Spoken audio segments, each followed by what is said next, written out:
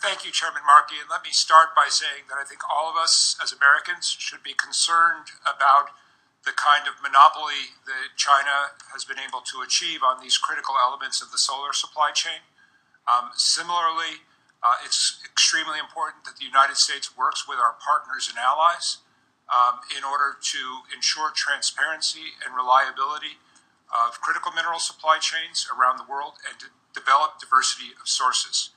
In that regard, I'm proud to say that the ENR Bureau has really been ahead of the curve in developing policy mechanisms and multilateral structures to work with like-minded countries on these issues through initiatives like the EITI, the Extractive Industries Transparency Initiative, through the Mineral Security Partnership. These are the industries of the future. And Mr. Chairman, if you'll allow me a short comment about Massachusetts. A great example is an American company that I was able to work with as ambassador in Greece called Advent Technologies.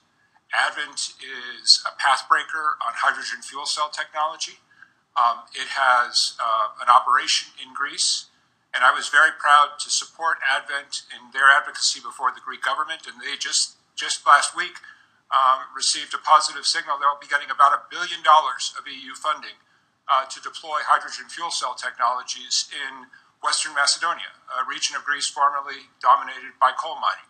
It's a great example of the work our embassies can do, but it's also a great example of how we need to build these international partnerships on these cutting-edge clean technologies.